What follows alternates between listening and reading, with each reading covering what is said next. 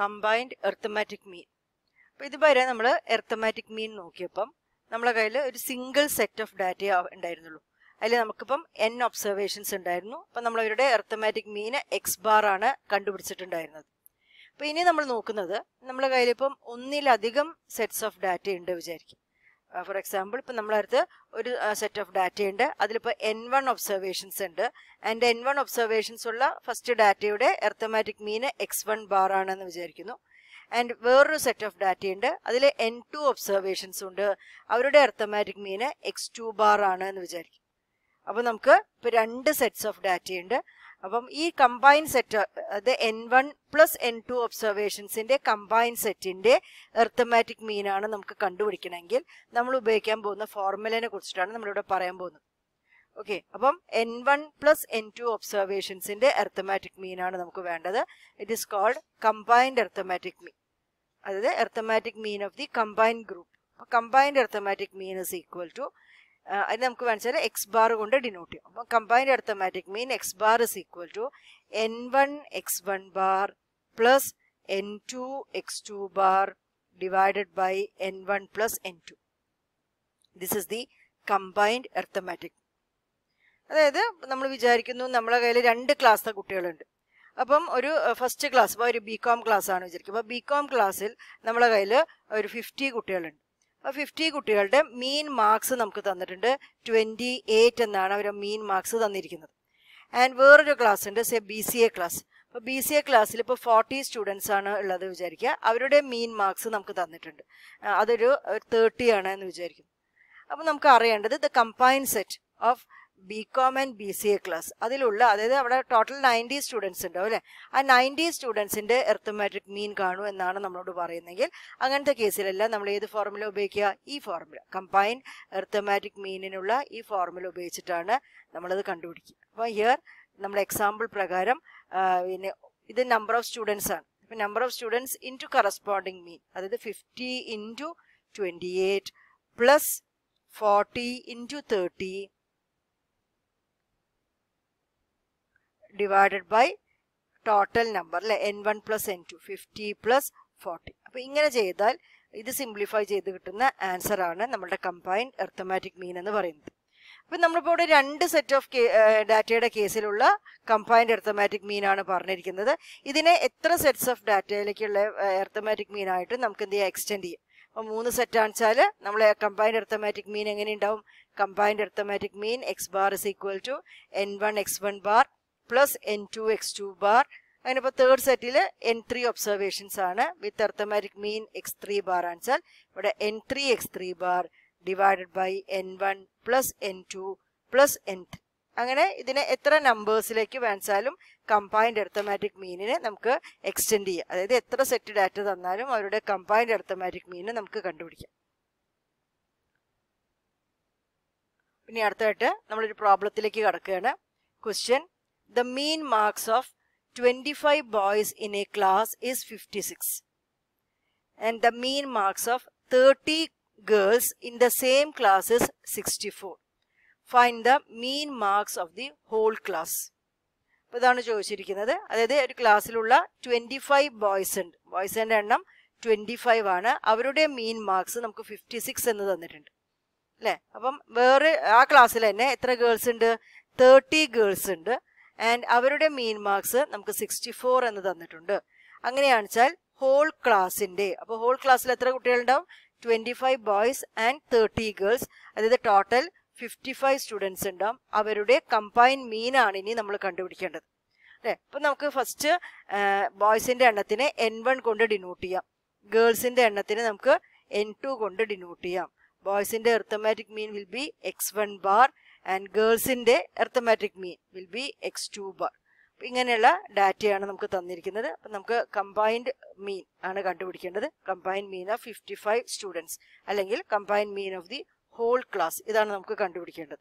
അപ്പോൾ നമ്മുടെ ഫോർമുല നമുക്കറിയാം. നമ്മൾ കമ്പൈൻഡ് മീനിനുള്ള ഫോർമുല കമ്പൈൻഡ് മീൻ അല്ലേ, X bar is equal to n1 x1 bar plus n2 x2 bar divided by n1 plus n2. ഈ ഫോർമുലയാണ് നമ്മൾ അപ്ലൈ ചെയ്യുന്നത്. അപ്പം X bar is equal to n1 അല്ലെ നമ്മൾ എഴുതി വെച്ചിട്ടുണ്ട് അല്ലെ. n1 is 25. 25 into x1 bar that is 56 plus n2 into 30 into x2 bar that is 64 divided by n1 plus n2 that is 25 plus 30. This is equal to ആദ്യം multiply ചെയ്യുക പിന്നെ add ചെയ്യാണ് വേണ്ടത്. അങ്ങനെ ചെയ്ത് ആഡ് ചെയ്യുമ്പോൾ ലാസ്റ്റ് നമുക്ക് കിട്ടുന്നത് 3320 divided by 55 and this is equal to 60.36. ഇതാണ് നമുക്ക് കിട്ടുന്ന combined arithmetic mean. Next question. A book has 120 pages. The mean number of words per page for the whole book is 231. The mean number of words per page for the first 20 pages is 236. Calculate the mean number of words per page for the other 100 pages. നമ്മൾ ക്വസ്റ്റ്യനിൽ പറയുന്നത് നമ്മളെ കയ്യിൽ 120 pages ഉള്ള ഒരു ബുക്കാണുള്ളത്. ആ ബുക്കിലെ മീൻ number of words per page അല്ലെ, മീൻ number average number of words per page എന്ന് പറയുന്നത് 231 ആണ് ഫോർ ദി ഹോൾ ബുക്ക്. ഈ 120 പേജസിലും കൂടി കൺസിഡർ ചെയ്തിട്ടാണ് പറയുന്നത് ആവറേജ് നമ്പർ അല്ലെങ്കിൽ മീൻ number of words per page will be 236 എന്നാണ് പറയുന്നത്. ആൻഡ് വേറൊരു കാര്യം കൂടി പറയുന്നുണ്ട്, the mean number of words per page for the first 20 pages is 236. അതായത് ഈ 120 പേജസിനെ നമ്മളൊരു 20, 100 എന്ന് പറഞ്ഞ രണ്ടെണ്ണമായിട്ട് ഭാഗിച്ചിട്ടുണ്ട്. അതായത് first 20 പേജസിലുള്ള mean number of words നമുക്ക് തന്നിട്ടുണ്ട്, അത് 236 ആണ്. This is mean number of words per page for the first 20 pages അല്ലേ. അപ്പം നമ്മളോട് പറഞ്ഞിരിക്കുന്നത് ഇനി ബാക്കിയുള്ള 100 പേജസ് ഉണ്ടല്ലോ, ആ 100 പേജസിൽ വരുന്ന മീൻ number of words per page എത്രയാണ് എന്നാണ് കണ്ടുപിടിക്കേണ്ടത്.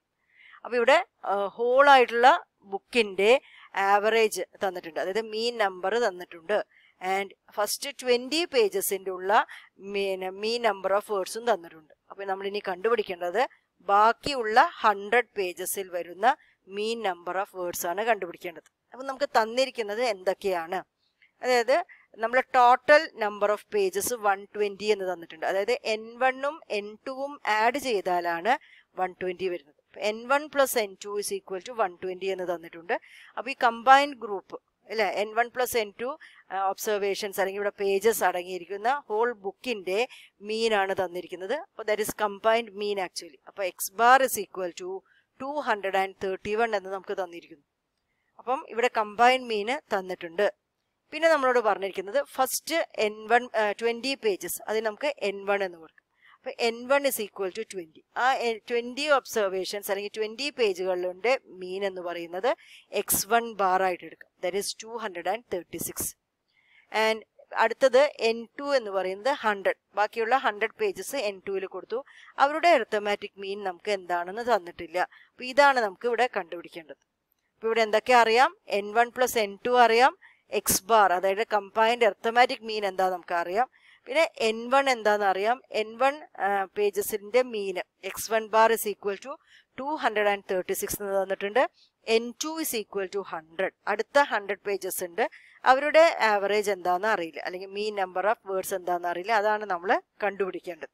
അപ്പോൾ ഇതിന് വേണ്ടിയിട്ട് നമ്മൾ കമ്പൈൻഡ് അരിത്മെറ്റിക് മീനിനുള്ള ഫോർമുല ഉപയോഗിക്കും. അപ്പോൾ combined arithmetic mean X bar is equal to നമ്മുടെ ഫോർമുല പ്രകാരം that is n1 x1 bar plus n2 x2 bar divided by n1 plus n2. ഇനി നമ്മൾ ഈ ഫോർമുലയിൽ ഓരോരുത്തർക്കും അറിയുന്നവരുടെയൊക്കെ വാല്യൂസ് കൊടുക്കാനാണ് പോകുന്നത്.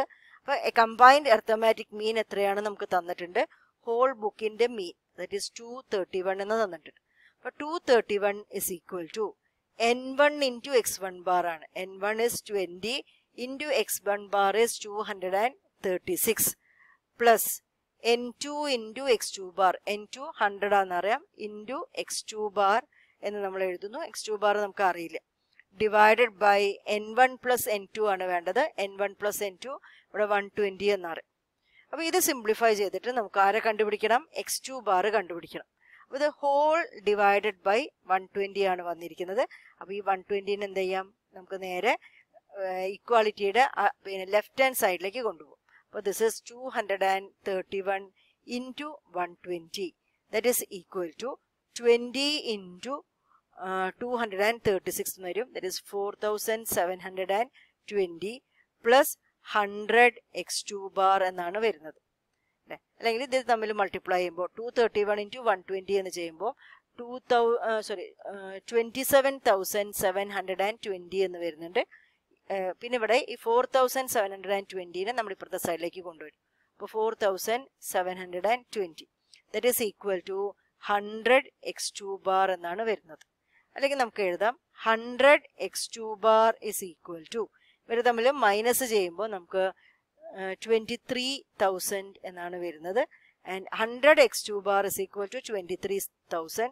therefore x2 bar can be written as 23,000 divided by 100, that is equal to 230.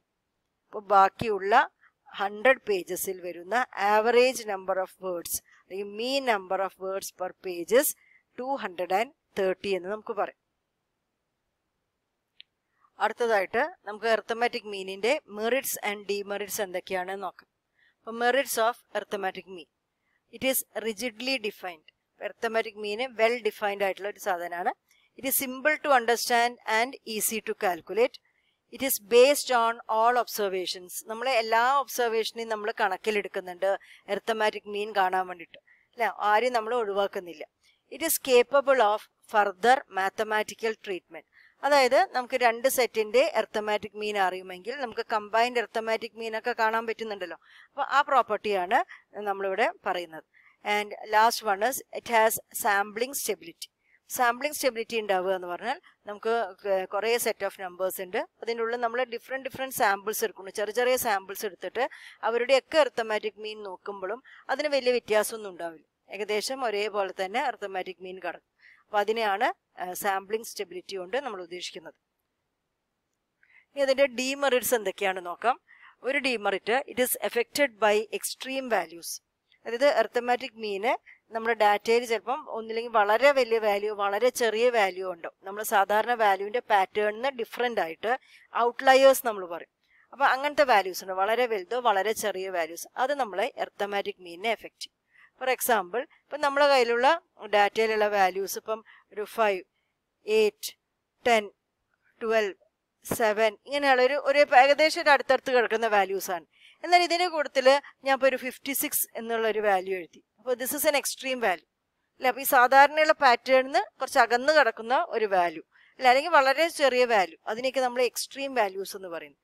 അപ്പോൾ എക്സ്ട്രീം വാല്യൂ വന്നാൽ അത് അരിത്തമാറ്റിക് മീനിനെ എഫക്റ്റ് ചെയ്യും. കാരണം അരിത്തമാറ്റിക് മീൻ കാണുമ്പോൾ നമ്മൾ എന്താ ചെയ്യുന്നത്, എല്ലാ ഒബ്സർവേഷനും നമ്മൾ സമ്മ് ചെയ്യും, divided by number of observations ആണ് ചെയ്യുന്നത്. അപ്പോൾ ഇവിടെ സമ്മ് ചെയ്യുമ്പം വളരെ വലിയൊരു സംഖ്യ കൂടുകയുണ്ടെങ്കിൽ സമ്മ് വളരെ വലുതാവും. അപ്പോൾ അത് അരിത്തമാറ്റിക് മീനിനെയും ബാധിക്കും. അപ്പം അതാണ് അതിൻ്റെ ഒരു demerit. And second one is it cannot be calculated four open end data. Open end data വരുമ്പോൾ, അതായത് ഇപ്പം ക്ലാസ്സസും ഫ്രീക്വൻസിയും വരുന്ന ഡാറ്റയിൽ ഇപ്പം ഒരു ഡാറ്റ ലെസ് ദാൻ 10 എന്ന് തന്നിട്ടുണ്ട്, പിന്നെ 10 to 20, 20 to 30 എന്നൊക്കെ തന്നിട്ടുണ്ട് അല്ലേ. അപ്പം ഇങ്ങനെ ഒരു ഓപ്പൺ എൻഡ് ക്ലാസ്സസ് വരുമ്പോൾ ഇങ്ങനത്തെ ഡാറ്റയിൽ നമ്മൾ ക്ലാസ്സസ് വരുമ്പോൾ നമ്മൾ mid value of the ക്ലാസ്സസിനെയാണ് X ആക്കി എടുത്തിട്ടുണ്ടായിരുന്നത്.